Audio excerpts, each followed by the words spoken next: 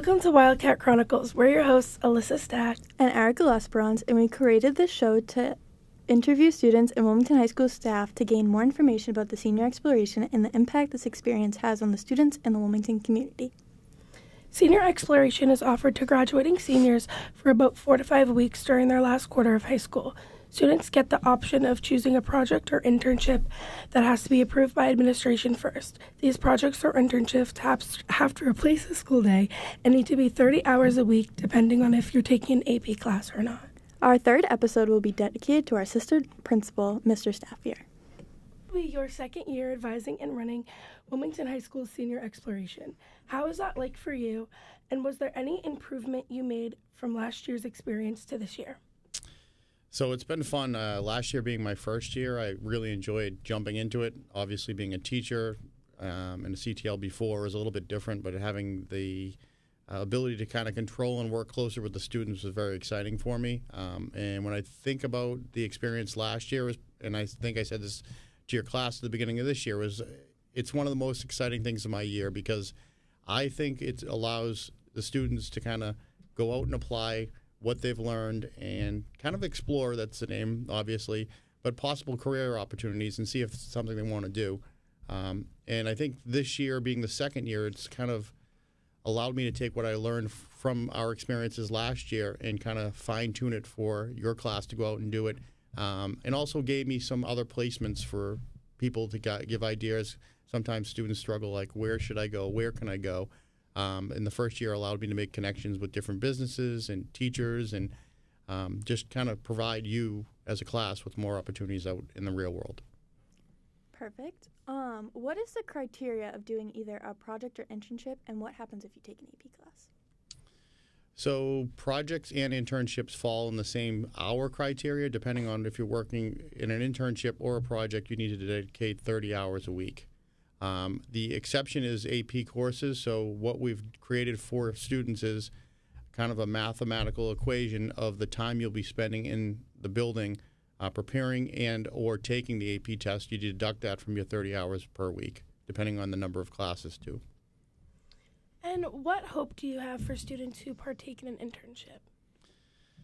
So hopefully when you have an internship, I mean, ideally, you find that what you thought you may want to pursue as a career or go to college for is something that you're reassuring by taking part in this internship. But the other part of it, I also look at as an opportunity. If it's not sure that you want to go down a certain pathway, and by taking this internship on, you realize I don't want to do this and I don't want to pursue it in college. I always tell students, you've saved some time and money that you thought that going to college, preparing for this, for a final career that you now know you don't want to do. And it's a very difficult time in your life to make that big commitment. And that's what I love about the internship. It's reality. It's what goes on in the workplace. Something I never had as an opportunity as a student when I was younger. And I think it's just a great way to explore what's out there and kind of what it appears to be versus what it really is. Do you believe, as our assistant principal, you're making an impact on our lives by offering this experience? I would say yes, and I don't like to take credit for it as I am making an impact. I think the program itself is making an impact. I really think, again, we're very unique that Wilmington High School offers this. I think more schools are kind of getting on board with it, but I think Wilmington is in a place, and again, we're fine-tuning this, which means we're getting better with it every year. But it is a unique opportunity. I'm proud to be part of it. And like I said at the beginning, I really enjoy being kind of the role point person in this. But it is something I hope that continues to grow. And obviously, as we go on, the students get more and more from it as part of their high school career. And what's the approval process like for you? How do you determine if a project or internship gets approved or not? So that is also like an exciting part of the process that I think sometimes gets overlooked. It provides me to have conversations with students, whether it's in person or through email, as to like what their proposal is, how they plan to navigate it. Part of it is looking at the hours. Are you proposing something that's going to be enough to get 30 hours a week? And sometimes students kind of have taken on more than the 30 hours and not realizing what they're getting into. So I think that is a very important part of it, and I think it's more of the personal connection that I've been able to make with students one-on-one, or if they're working in groups and kind of meeting it up with them, and watching students fine-tune and kind of change directions throughout their process is an exciting part of it as well. And what is your favorite part of the senior exploration? I would say the expo and the presentations, because it is showing everyone, and I love having other students in there and faculty. It's your moment to shine. This is what we were able to do over 4 or 5 weeks. This is what we created. As much as I know the hard part of going through it, the stumbles or the hiccups you may have experienced and how you work through those are all brought out in presentations and in the expo. But I like the closure part of it and kind of the learning process that you share with us as a school. And did you have this type of experience when you were in high school? We did not. Unfortunately, we had nothing like this that existed. And I may not have shared this with your class, but I left Wilmington High School a few years ago, like a lot of years ago. And I thought I was going to become a physical therapist, and I went to Northeastern for physical therapy for 2 years. And in hindsight, I wish I had that opportunity to kind of go out and do some physical therapy and realize that wasn't something I really wanted to do. So that's how I look at it in my experience. Right. Since you've been a teacher for many years before becoming an assistant principal, has there been any projects or internships that really stood out to you? And who was the student, if you remember, and what did they do? I can't say that certain ones stand out specifically. I do oftentimes go back to ideas that students have had and how they've carried out different projects and internships. The other thing I think is great to hear is, again, being as a teacher, you were able to kind of visit the expo or visit the project presentations. But now as an assistant principal, I get to hear directly from companies calling me saying, so-and-so did an excellent job. I'm really excited for next year to take more students from your school. All of that feedback, I think, is something new that I've had in this role that I didn't have as a teacher prior. And what advice would you give a senior about the exploration experience? So again, I would look at this as making the most of it. You're on your own. You're very independent at this point in time, and I would try to get as much as you can, depending on what you're doing. Your internship, your project, push the limits of what you can do, what they'll allow you to do, get the most of it to make it as real as possible, and take chances. I think taking chances is something important as this process, because it's, as I said before, I never had this opportunity, but the chance to go in to try a possible career, maybe you're ruling out that career, maybe you're falling in love with a career that you now were excited about, but now you're really driven to do well and follow and pursue in college. Perfect. And what do you think the benefits of partaking in a senior exploration instead of a regular classroom setting is for students in their last quarter of senior year? So I think that's, again, as I said at the very beginning of the show, I think it's a hands-on. We've taken what we've kind of explored through our coursework here at the high school, primarily probably electives, I would guess, is some of the places where you've been introduced to some of these things, and then applying them. And classroom work is a lot different than real work. It prepares you, but nothing is going to prepare you for the job than the job itself. And as adults, we learn. As we continue to grow and navigate in a career, we continue to learn how things go, different situations, and how we're going to succeed in them. And in your own words, can you explain what the senior exploration is and what it means to you? In my own words, I would say it's a great opportunity. I tell people all the time outside of here that it is something that, I guess it's a great learning curve, and it's a great time in your life that hopefully you'll look back to and say, this is something I got to do, and this is how I got here, whether it was, as I told you, with me with physical therapy, or somebody that kind of took the opportunity and said, this is where my career, if you're going to take on this career for the rest of your life, people are going to say, how long were you in biotech? Well, I was actually still in my senior year, and I got an opportunity to work at a biotech firm or whatever it is. So I think it's a great starting point for your career as well. Perfect. So to move on from senior exploration questions, we're just going to ask a couple fun questions just about you. Yeah. What do you think you'll miss the most about our senior class? Oh, boy, that's a tough one. Your senior class has just been an exciting senior class to be around. And I think that your class as a whole has a lot to offer the world, the diversity within your class, the ability to communicate with you, I think has been very unique. And it may be my second year as assistant principal and my own comfort, but I feel like the personal relationships and the questions that I've received from you and the communication has been really great. And I think that your senior class has kind of just been a fun class to have in the building. And I truly believe we're going to miss having you in the building. We've missed you already these past couple weeks. But it's great seeing you at prom, and the way you guys represent yourselves has been excellent. And when you were in high school, you went to Wilmington. Mm-hmm. What kind of groups and activities were you involved in, and what do you miss the most? So when I went to high school in Wilmington, I was involved with basketball. I played volleyball, which was not at the high school, but I played outside of there.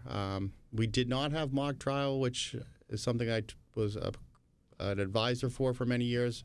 Wish we had that.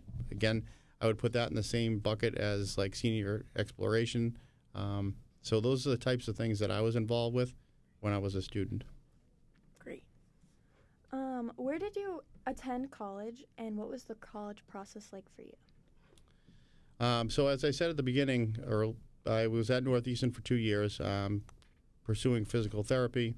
At that point in time, I decided it wasn't for me, and I ended up leaving Northeastern to become a teacher. I left Wilmington High School and was coaching and assistant coaching, and I always liked working with students, so I knew that was my next career move. And at that point in time, I had switched over to Salem State, which I ended up getting my undergraduate and graduate degree from there.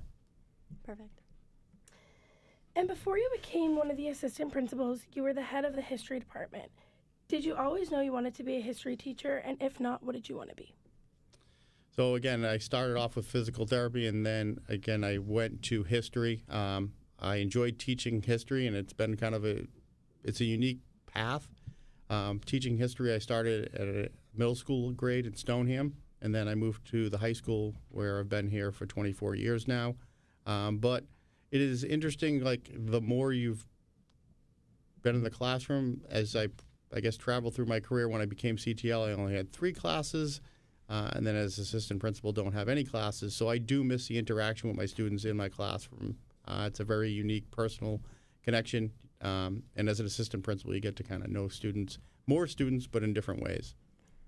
Perfect. Lastly, is there any advice you want to give the seniors before they enter their next chapter of life? I would say do the best that you can and do something you love to do. It's hard not doing something, or I should say it's hard to do something well if you don't truly love it. And I think I've learned that through my own personal life, again.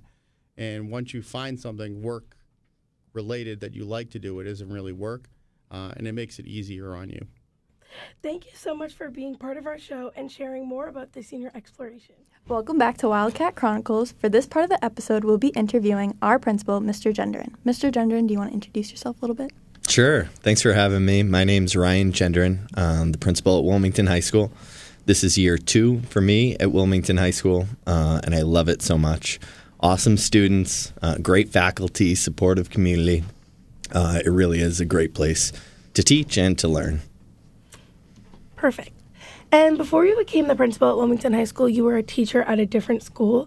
What did you teach and where?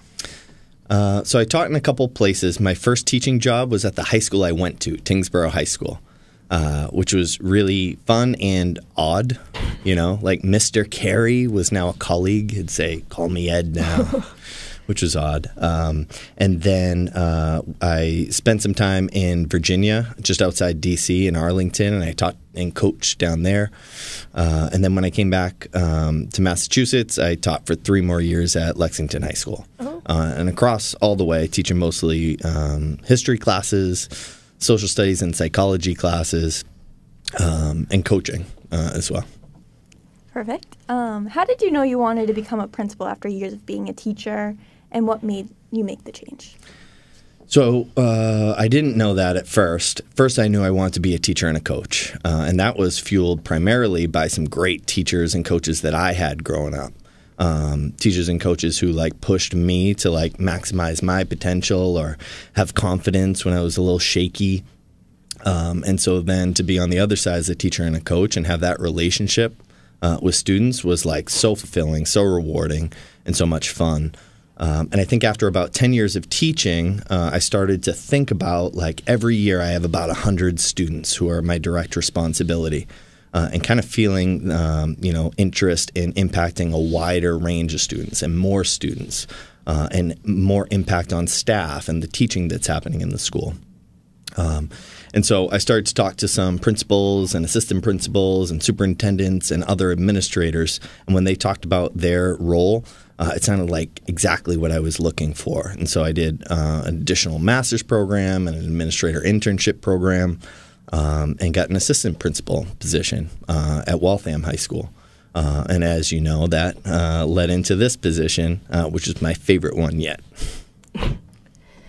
And what was the experience like transitioning from a teacher to a principal all while moving to a new school?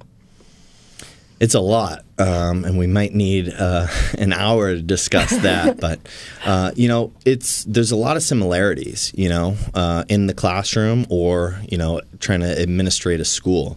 You got to be really clear with expectations and make sure everyone understands what's being asked of them, so that they can then reach those expectations. You got to be transparent and honest with people, which includes both celebrating the good times and also giving constructive feedback when there's room to grow. And I see parallels both in the classroom and, managing a building. I think at the end of the day, all the positions are about relationships and people. And you got to make people feel special to see them grow. And I see teachers do that. I see principals do that. I see students do that with each other. So I think at the end of the day, there's a lot of parallels, but the larger number of people to manage is probably the biggest difference of being the principal. Perfect. At your last schools, did they offer for the seniors a senior exploration? So most of the other schools that I've been at do offer a senior exploration. With the exception of Tyngsboro at the beginning, all the other schools that I worked at were significantly larger than Wilmington High School. Most of them had between 2,000 to 3,000, in Virginia 4,000 students, which is like really big. Some like small colleges in this area that size. And so in those schools, the senior exploration equivalents were not always the entire grade. They were like smaller pockets of individual students. The pressure was really on them to kind of present and craft an experience. And because that was so difficult and unstructured, not that many students participated, but most every school I've been at has a pathway for that. Perfect. And what would you say is your favorite part about the senior exploration? There's a lot of good parts. I think my favorite part is it offers, me and other staff members an insight into what the students really care about. So when we see you at school, we see such like a limited snapshot of you. It's like you in a controlled environment, following your schedule, doing academic things.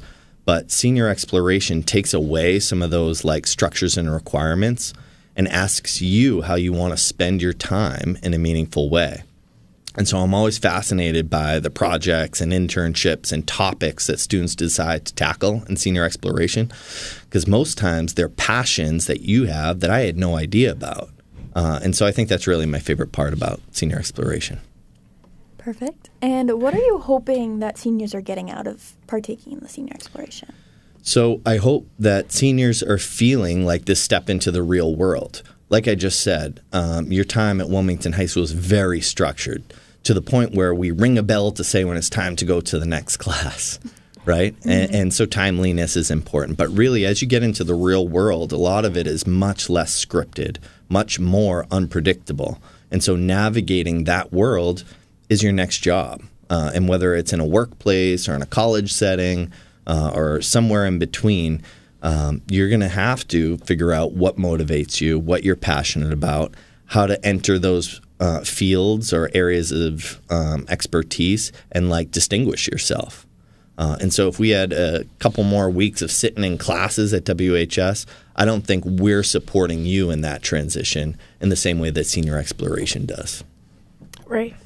And have there been any projects that have stood out to you? And if you can remember, what did the student do? So the very first time I set foot in Wilmington High School, I saw the beautiful courtyard and a nice pergola in the middle. And that was actually the first time I heard about Senior Exploration, when one of the people taking me on the tour said, look, that is built by a student. I said, what? How could a student build that? And that was kind of my first introduction. And so I think fast forward to today, I brought some examples, not to leave anyone out, but just to give, like a feel for how wide these interests are. For projects, we have a student writing a novel. We have a pair of students recording a studio album for their music. Some students are designing a clothing line. Another group's creating a Vision of the Graduate video game, which I can't wait to play. There are multiple murals going up in Wilmington High School and across the district. And there's like a WHS athletics documentary being filmed. And this is just a quick list of a few examples. For internships, we have people at WCTV. We have students working at the different elementary, intermediate, and middle schools in the district. We have students interning in the trades. Some are working in real estate. One is shadowing a staging company that comes in and does, the furniture for an open house. We have people in nursing roles, physical therapy roles, small businesses, and even big businesses. We have students traveling with Comcast Sports and getting a look at what's happening behind the scenes. So I don't have a favorite per se, but I'm just so impressed by how wide those experiences are. And when you first entered Wilmington High School last year as our new principal, and knowing all the rules and stuff that we had before, were there any ideas or rules that you wanted to change to better accommodate the students? I think there were some changes that we made in an effort to be, I think, less like rule-based and more supportive. So I think I see like the school administration's role as keeping the school safe, calm, predictable, but supporting growth whenever possible. Like the hat policy was something that we came in and we looked at, because in the very beginning of my time here, I was shocked to see how many arguments between students and staff there were about hats. And there would be a conflict about a hat, and the student would take it off and then go around the corner and put it back on, and all over hats. And so we ran a pilot to take away some of the emphasis on arguing over hats. There were sometimes in the hallway and in the cafeteria, students would wear a hat. And without, that negative interaction around it, it was like a small step in the direction of just a more welcoming environment. We didn't see any increase in disruptions in the classroom or outside the classroom. If anything, students, I think, appreciated being able to explain why their hat helped them on a bad hair day, or as part of their expression of their outfit. And really, in no cases did a hat interfere with our ability to teach students or keep people safe. And so that's maybe one example of a rule that existed, but one that we rethought to see if we could maybe move things in a more welcoming direction. That's great. And when you were in high school, did you have the opportunity to do a senior exploration or anything like it? No, I didn't. A long, long time ago when I was a high school student, I think things ran more traditionally at my school, Tingsboro High School. I think Wilmington was very early in adopting a program like senior exploration.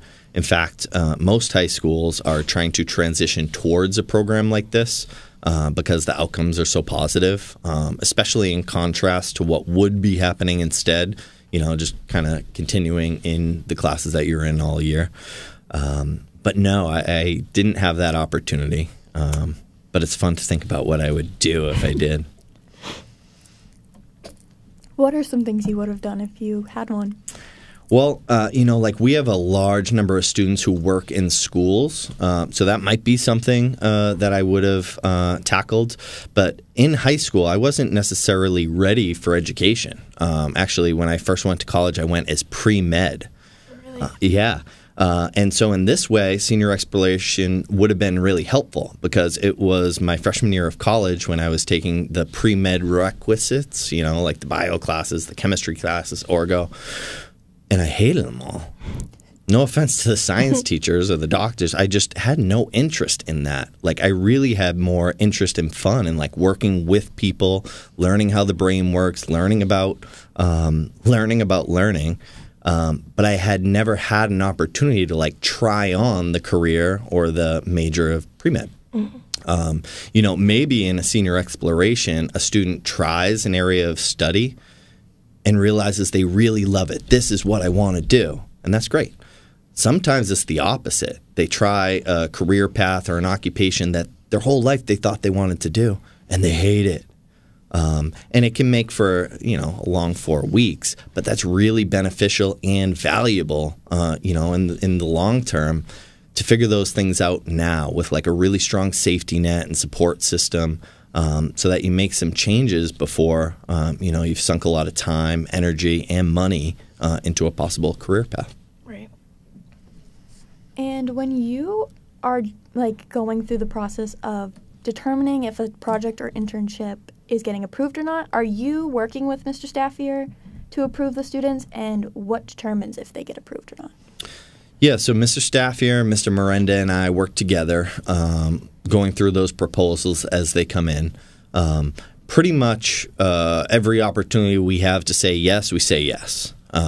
Really the only feedback and back and forth when it comes to proposals is trying to help with a ballpark feel for like how much work is this going to be. I would say more often than not, students are so ambitious with their senior exploration project that we have to almost like rein them in a little bit. A senior exploration project doesn't need to, cure cancer or create like new laws of thermodynamics. And so sometimes like the pressure students put on themselves to create the most powerful, impactful project ever, like it's our job to almost like reassure them that it's, the end of senior year and we want you to do something meaningful that you're passionate about, but we don't want you to stretch yourself too thin. We also work with students on the other end of if it looks like they might finish the proposal early or they might need opportunities on how to extend the project, we might revisit it with them and have, a meeting, or we comment on the docs that you propose your project in. So I'd say those are like the two main ways that we offer feedback on the projects. And then the third is almost after the approval process, once things get rolling.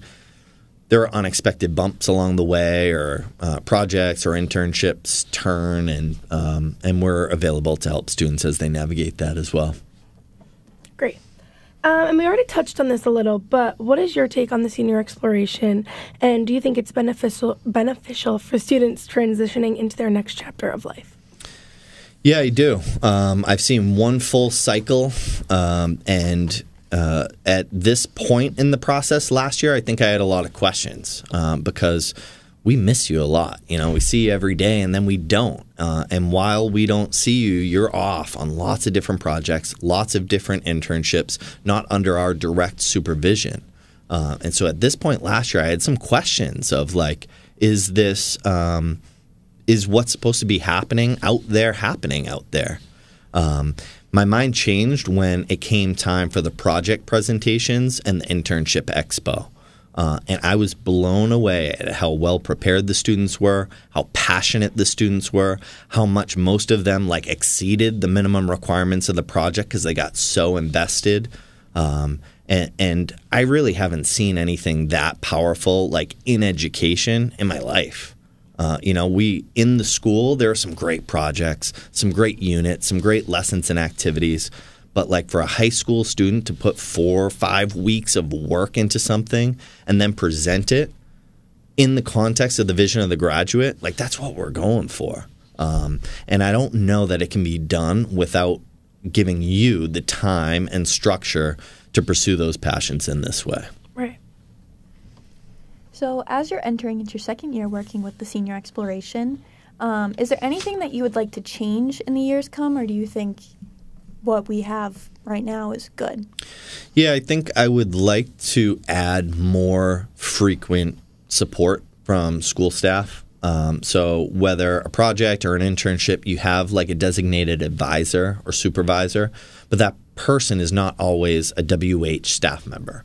So whether we use like the advisory setting and your advisor has like a check-in role with you, or we do peer check-ins and like more frequent ways to like problem solve issues you're running into, I think there's a way for us to increase the communication happening with each other and with staff members a little bit more than there is right now. We have the time logs, we have the check-in vision of the graduate assignment, but I think we can do a little bit more just to add to the supports. And supports are great because if you don't need them, you don't have to access them just out of obligation. But we want to make sure that everyone has other people to bounce ideas off of. And I think that's one place we might be a little bit thin. Perfect. And if a student asked you for advice about the Senior Exploration, what would you say? I would say, worry first about what you're passionate about.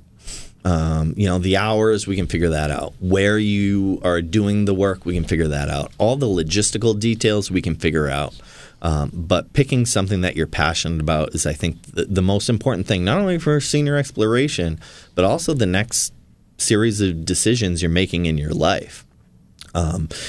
In high school, I feel like students get one of two pressures. Either the pressure to decide in 8th grade, potentially, what you want to do for the rest of your life, or pressure like to move that decision down the road. Like, you're still young, you don't have to decide. And then in 10th grade, you still got time, you don't have to decide. 12th grade, you got time, you don't have to decide. And those two pressures are so far away. And reality is somewhere in between. But I think when you take the pressure off of careers and logistics and think about what you love to do, if you can start moving closer to that in Senior Exploration or next year, everything else will start to sort itself out. The jobs, the occupations, the training, the schooling, like it all will figure itself out if you find things that you really care about. Right. Perfect. And can you, in your own words, explain the Senior Exploration and how you view this experience for seniors?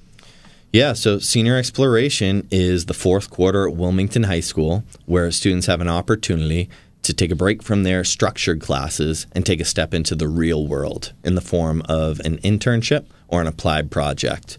To do it well, you need to take the skills that you've learned in Wilmington Public Schools from really K to 12. You got to take the 5 mindsets of the vision of the graduate, and then you need to apply them to something that matters to you.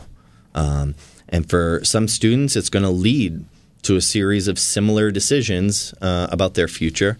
And for some, it'll be an opportunity to test something out, say thanks but no thanks, and have a new opportunity to pursue passion. So that's how I put Senior Exploration in a nutshell. And to move on from the Senior Exploration questions, we have a couple of fun questions for you. Ooh. The first one is, what do you think you'll miss the most about our graduating class? Oh, my goodness. Well, last year, the seniors were great. And I felt bad because I had, it felt for me like 50% time to, really get to know them. Because 50% of the time I was also learning how to be a principal in my first year. With you all, it's been really fun because this year, some of the principaling is down and there was more opportunity to get to know people. And so, for you two individually, but also the whole class, I feel like, you got to know me, I got to know you. And so the relationships were a little bit stronger. And that's what I think I'll always remember about the class of 2024. Perfect. And when you were in high school, what activities or groups were you part of, and which one do you miss the most? Okay. So I was into athletics. So I did football and hockey and baseball. In extracurriculars and things like that, I wrote for the student newspaper. It's called The Bridge. In Tingsboro, there's a big bridge in the middle for kind of two sides of town. And I really like that. And I would say that's probably one that like I kind of get away from writing in like a non-school related way. But it was really fun. You got to discover a lot of interesting stories and learn about people and places and things. So I'd say that's one that I miss. Shout out to Mr. Varnum, the advisor for the bridge. And did you attend college, and what did you major in, and what was the college process? Or sorry, where did you attend college, and what was the college process like for you? Yep. So I went to Tufts University for undergrad. I started there, like I said, on a pre-med track, but then I switched. I switched to major in psychology with a minor in human development, child development. About halfway through is when I started to realize that like I really wanted to be working in an education setting. And the Tufts career services were great. I was playing football and baseball at Tufts too, so those coaches were like really influential and helpful. And so I ended up doing Tufts has a master's in teaching program that I rolled right into. So it started 3 days after graduation. I went right into that program. But the beauty of it is they put you in a school in a like student teaching internship, and it's a 1 calendar year program. So it's accelerated. You go to class over the summer, but you have your master's to teach in like essentially a year. So I went all in at that point, and was ready to teach the following year. And just one quick story, because I think promoting careers in education is so important. And I'm thrilled that we have 14 seniors pursuing careers in education. But when I first made that switch from pre-med to education, I was a little bit like shy about telling people because they had one thing in their mind and now I was pursuing something else. And we were at a Spinners game back when they were at LaLasher Park, and I was talking to a family friend, and I was a little wishy-washy. I said, yeah, you know, I think I'm going to try teaching and maybe I'll do some coaching. I'm not really sure. And my mom, who was a teacher and actually a principal of an elementary school in Lowell, she heard me and she got mad. And she said, Ryan, like, totally support you. But if you're going to be a teacher and you're going to go into education, don't be wishy-washy about it. Be proud of it and tell people that you're going to be the best teacher, the best coach you can be. And so that, like, sticks with me still. And I think every day when I show up, like, I'm trying to model that and be the best teacher, best educator, best coach that I can be, not only for the students but also the staff at Wilmington High School. That's great. Oh, sorry. Is there any general advice you want to give the seniors before they enter their next chapter of life? Yeah, I think the best advice, it's not unique from me, is that be okay with making mistakes. You know, like making a mistake means you took a shot, you took a risk, you stretched yourself, you challenged yourself. Every time that happens, it's not going to work out. But that's okay. And I think when people try to forge a path where they never make a mistake or never have like a difficult moment, you end up taking such a safe route that like a lot of opportunities that you might encounter don't happen. And so that would be my best advice. And I think the fact that you hear that from a lot of people, you know, they can't all be wrong, but it's easier said than done. And, you know, the disappointment of not getting something you tried hard for, or, you know, the feeling of loss or rejection, like those are powerful emotions. It makes sense people want to avoid them. But if you can like take the pressure off of that, it's just such an important part of the growth process and learning process. And sometimes those shots go in, right? And you make some really powerful jumps or connections. So don't be afraid to make mistakes. Perfect. Thank you so much for being a part of our show and sharing your experience with us. We are Ericka Lesperance and Alyssa Stack, and we'll see you for our next episode of Wildcat Chronicles. Thank you. Roll Cats.